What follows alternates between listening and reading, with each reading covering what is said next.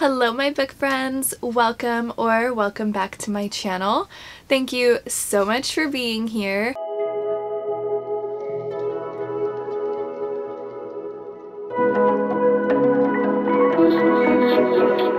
In today's video, I am taking you guys book shopping with me. And this one's a little special because it's in my home state of Florida. When I went to go visit my family last week, I did a little bit of book shopping. What I really wanted to do was take you guys to one of my favorite bookstores in my hometown. There's this tiny used bookstore called the Little Red Schoolhouse, and it's so cute and I find so many books there. Unfortunately though, they are closed the entire month of November, so while I was in town for this short amount of time, I went and the sign on the door was like, sorry, we're closed. So I did end up just going to Books A Million, and then when I was in Orlando visiting my husband's family, I met up with my friend Amy from Instagram and we went to Barnes & Noble's. So I'm gonna just take you guys along with me and I'll show you what I ended up getting in this book haul.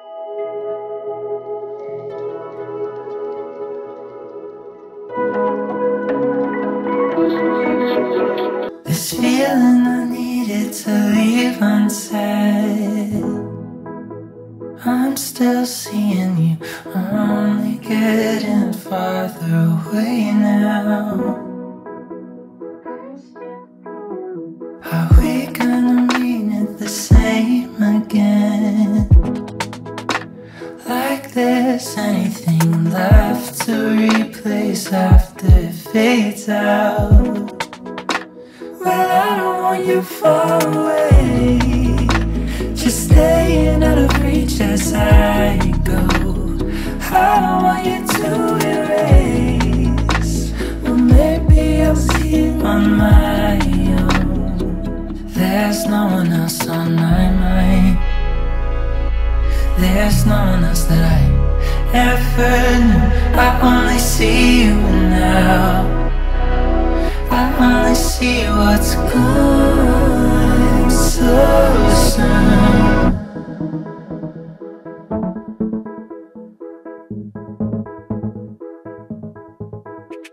Won't be any way to repeat it back. I'll find my home where I'd never been if I can recall how. Well, I don't want you far away, just staying out of reach as I go. I don't want you to erase. Well, maybe I was keeping time wrong. There's no one else on my mind. There's no one else that I ever knew. I only see you now.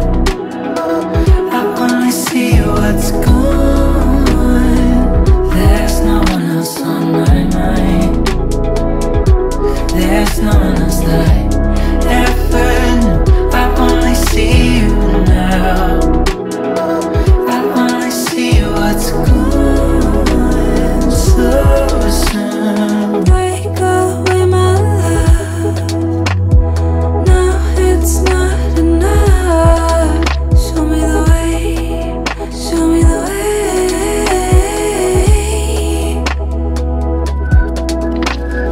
Tender to the touch, so much left to say. Show me the way. Show me the way. There's no one else on my mind. There's no one else that I ever knew. I only see you now. I only see what's gone. There's no one else on my mind. There's no one else that I ever knew.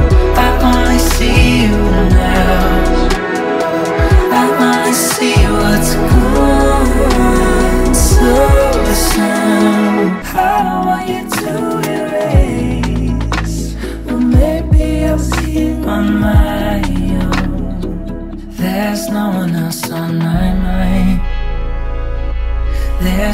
else that I ever knew. I only see you now. I only see what's gone so soon.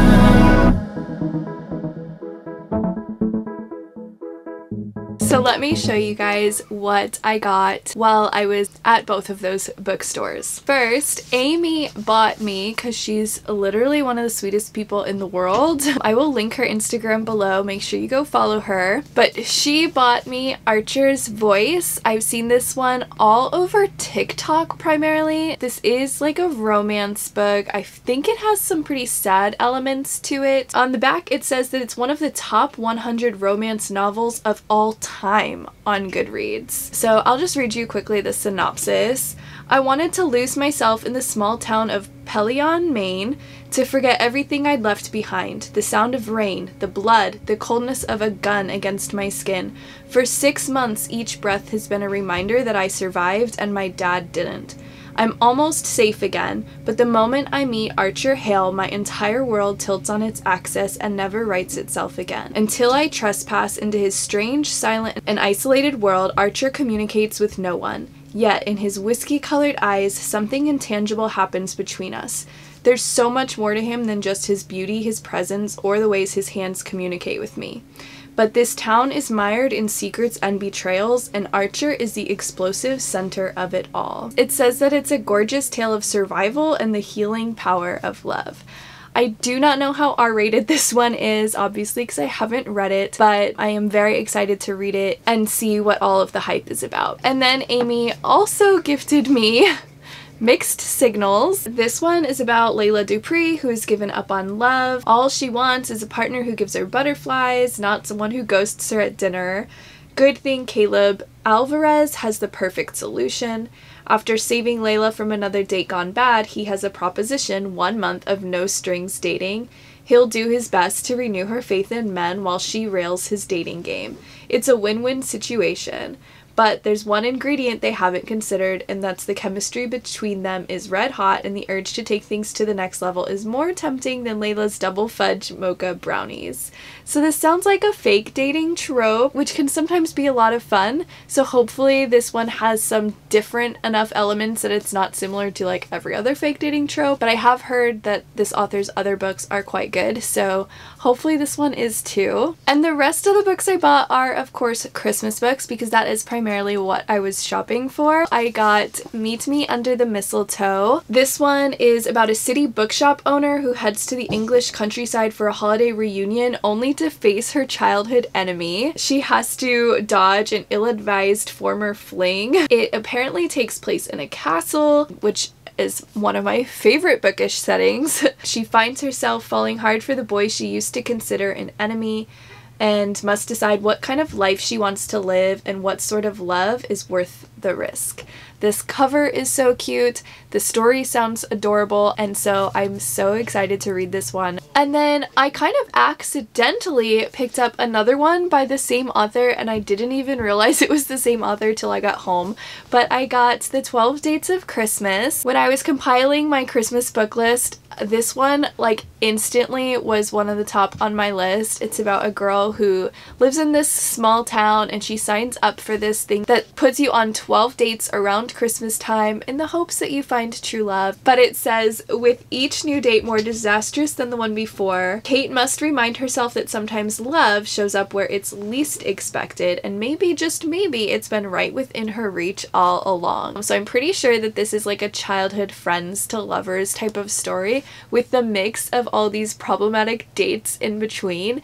And so I'm very excited about this one, and honestly have really high hopes for it. The next one that I got to break up sort of that romantic comedy vibes for the holiday season is The Bear and the Nightingale. This is more on the fantasy side. I don't know that it's necessarily like a Christmas read, but it is definitely that like winter holiday time setting. I've heard so many people rave about this one, so I will be picking this one up when I just need that fantasy fix, because that is my favorite genre. It says that it's a beautiful, deep winter story full of magic and monsters and the sharp edges of growing up. Just based on all the rave reviews I've seen for it over the years, I'm really excited about this one. And the last book that I got is another Christmas book, of course, and that is Sleigh Bells Ring by Raeanne Thain. I have read a couple of her other Christmas books and really enjoyed them, so this was just one that has been on my radar each Christmas, and I am obsessed with this cover. This one sounds very much like an Enemies to Lovers, that this woman works at a ranch and the man who runs it or owns it comes and lets her know that they're gonna put the ranch on the market.